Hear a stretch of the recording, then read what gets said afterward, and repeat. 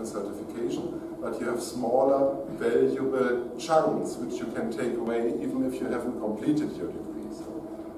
And then this organization, Center for Law and Political Policy in the US, has created this Alliance for Quality Career Pathways, which is really now trying for different professions in the US to map that out. Yeah? How could this new landscape look like? Very, very interesting.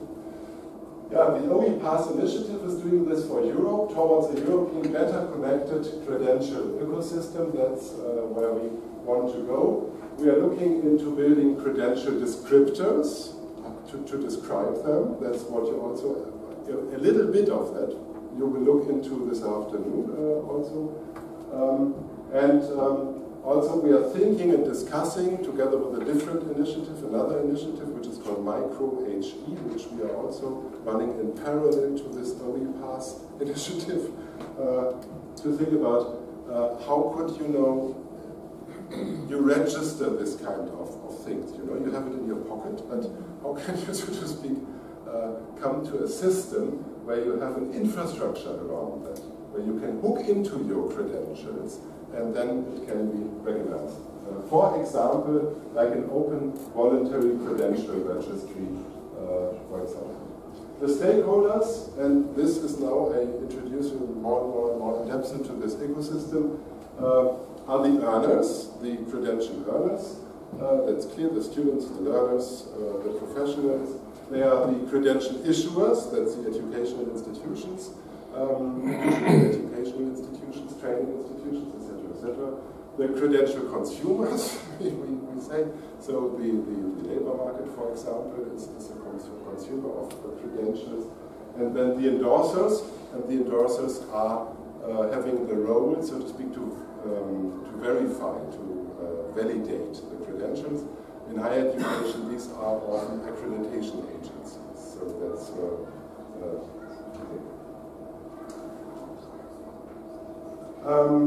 yeah, that's my last slide already. Can you imagine? I'm very surprised. I thought it was much longer. I told you about these two initiatives, Micro-HE and OEPass. They're running since roughly a year, a little less. OEPass is looking into credentials of a small granularity. Okay? A small granularity. Something you learned somewhere. And Micro-HE is looking into, we have just thought about the term, into micro-qualifications. If you think about the European qualification framework, you have a definition of qualifications there, bachelor degrees, master degrees, doctoral programs, and so on. But there is nothing, so to speak, to define below these qualifications. And that's why we are advocating in Micro-HE to develop a framework for micro-qualifications, so that also below, so to speak, qualifications, but above the very small granularity, so starting from 5 ECTS points onward, we want to develop this framework for this kind of chunks, so to speak, of education. So these two initiatives, keep them in mind. We are going to shake it a little bit. And we are focusing on credentials in OEPass. We want to create this kind of documentation possibility for Europe, because so far we have LinkedIn, and we don't want to leave this documentation, let's say, mandate to a private company. We want to have a European infrastructure which is in the public good hands, so to speak. And create a structured category metadata system, of course, facilitating recognition. So that's the introduction, and now I would probably hand back to... Yeah, thank you very much. Just before we move on to Anthony, bear in mind that Ultra has to go in about 15 minutes. If you have any questions or comments, now would be the time to make them. We have one over there. No pressure. No pressure. Richard Sanson from the University of Leeds. Thank you for that excellent introduction. Thank you.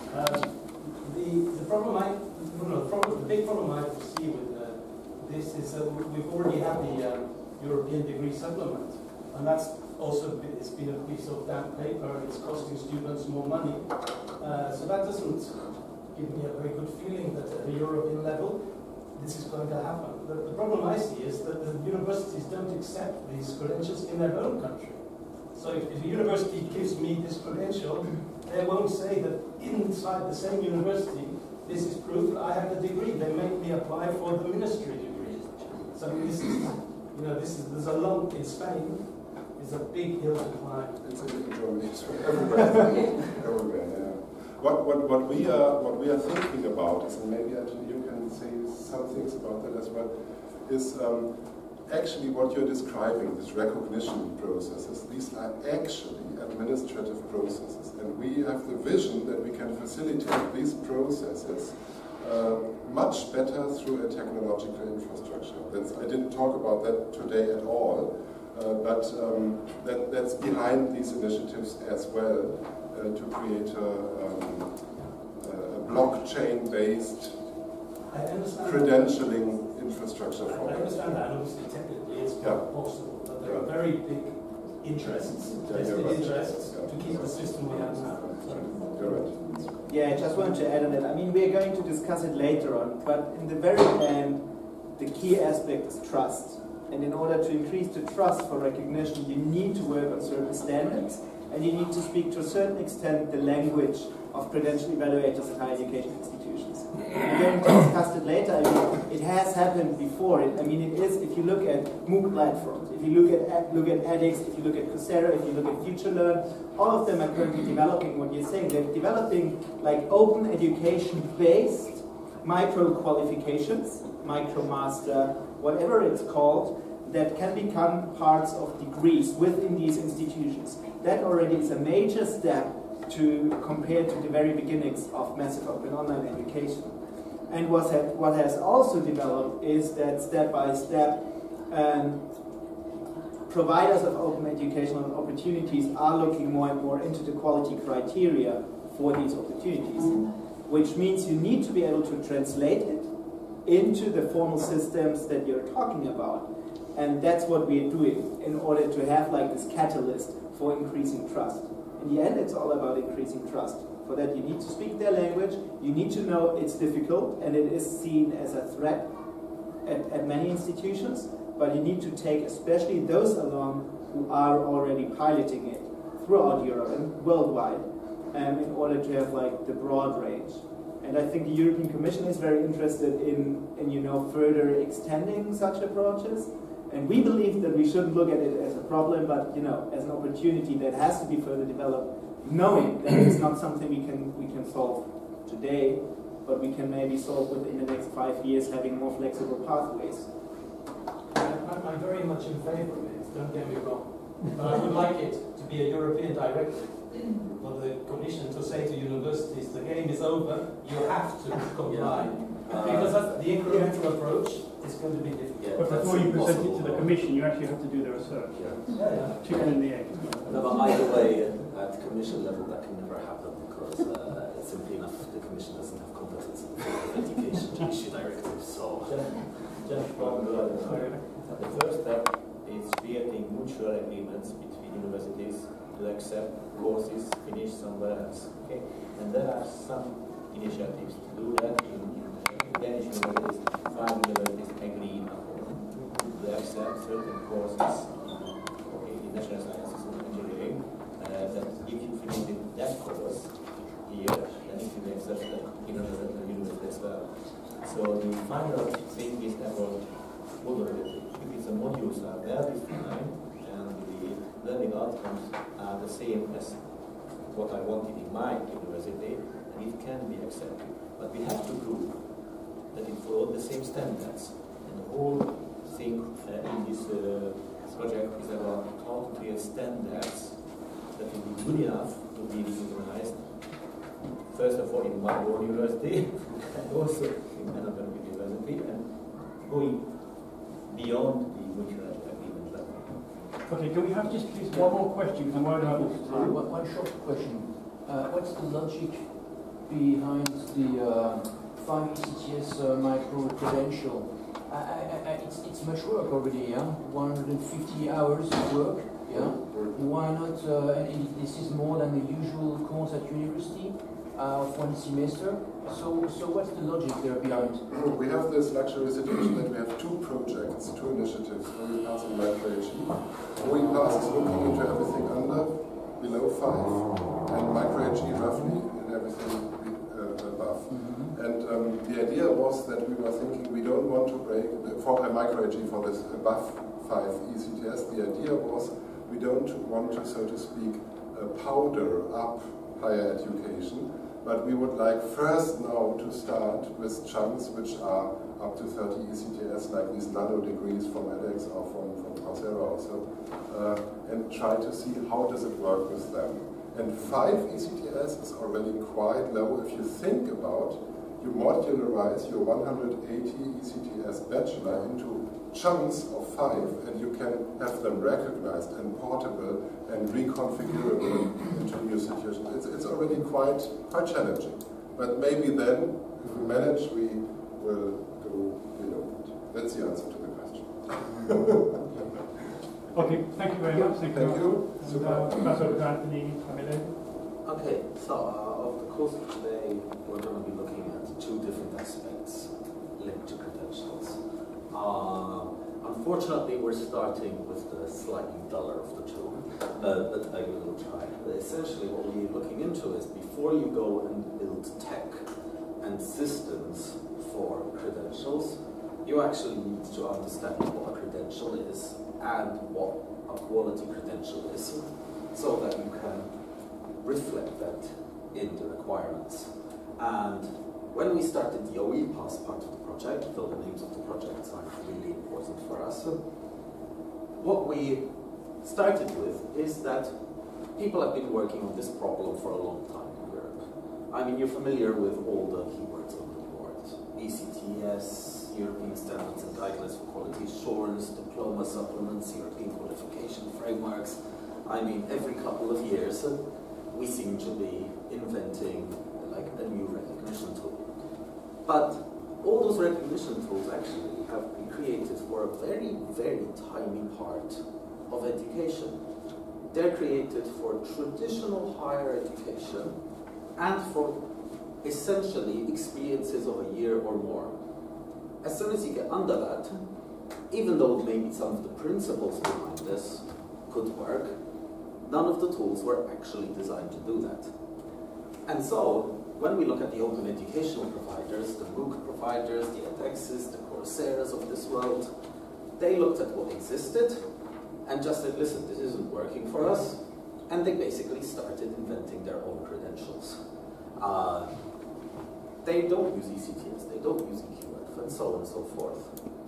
And so one of the things we are realizing is that the differences between formal education, non-formal education, informal, between a certified, between an accredited qualification, all of these are becoming less clear and they're becoming a little bit fuzzier. So to some extent, the logic behind our project is that we should use some of this fuzziness to our advantage. Simply enough, if you look at the principles behind, say, the diploma supplement, which you mentioned, let's make the learning, which was achieved, clearer by some more document. Let's look at ECTS, the principle is modularization of education. Let's look at EQF, which is a common language for credentials. These principles can actually be applied at different levels of education, and they can be applied for different types of education if we just choose to extend them and take them out of the higher educational bubble to some extent. So, the project is based on 5 steps. First of all, figuring out what a quality credential is, which is what we'll be talking about this morning. Secondly, enhancing the transparency of credentials by creating a learning passport. And the idea of a learning passport is basically the same kind of thing. You could call it a diploma supplement on steroids. Something that is highly automated and also highly informative and that works at different levels of education. Then, because we say that we want to automate, we figure out the tech behind this, And we also figure out some of the metadata and so on that would go into it. The final part of it is then the policy aspect. If we're going to enable micro-credentials, and if we're going to, let's say, promote these alternative forms of credentials, that's going to bring a significant amount of entropy to education systems. And so we wanted to do a little bit of just forecasting to actually understand what the effect of this would be to higher education institutions and how they might be able to adapt by that. This is the quick list of partners that's taking part. And what's interesting to see here is you have a mixture of consultancies, non-profit foundations, universities, and networks who are all working together on this problem. So it brings together quite an interesting set of perspectives that work on this. So, we were talking about credentials and types of credentials. These are some of the words you will find bandied around these days. Nano degrees, micromasters, badges, licenses, endorsements. And the interesting thing is, even though universities are supposedly institutions that are in the business of offering degrees, you find universities offering all of these as well. And when you ask them, are these part of your standard offering, the answer is usually that it's somewhere in a gray zone. Nobody's really quite sure the status of these things within institutions. And the other part of this is that a lot of these terms are also linked to particular technologies. So on one part they seem to be a standard, but on the other part they seem to be a technology, and there's sometimes some confusion about what exactly the credential is. So coming to this, and this was already explained by Ulf, we come with the definition of a credential. And this definition is quite important because it sets the basis for the whole quality system. And that is that a credential is simply enough a documented statement. It's a documented statement from one person to another saying this person knows something. And it's used for the purposes of gaining access to whatever you want to gain access to. If you look at this specifically in the realm of educational credentials, the diagram you saw before from Ulf was, let's say, all credentials of any type, anything from press credentials to education. But if we look specifically at educational credentials, then what you see is that there's essentially 4 types of commonly used ones. You've got the formal qualifications, and that's really the bread and butter of universities and of accredited educational institutions. They're awards at the end of a formal educational experience with a formal exam that leads to a formal certificate. And the European Qualifications Framework and all these recognition tools are essentially in this box. But you've got another 3 which we need to think about. You've got non-formal certificates, which are effectively the ones that are offered at the end of a non-formal course with some kind of assessment, but the assessment isn't necessarily an examination. You've got recognition of skills. Typical example is language proficiency exams. I can speak Swahili. Can you give me an exam to certify my Swahili, please?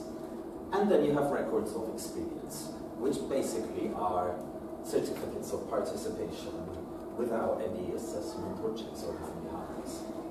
And this is, let's say, the entire ecosystem of educational credentials. And within that, we actually did a mapping of, let's say, different credentials offered by different institutions around Europe. And I mean, we stopped the list at 200. So there is a very, very wide variety of, let's say, credentials offered within those 4 categories. Now, the purpose of credentials, then, is recognition and portability.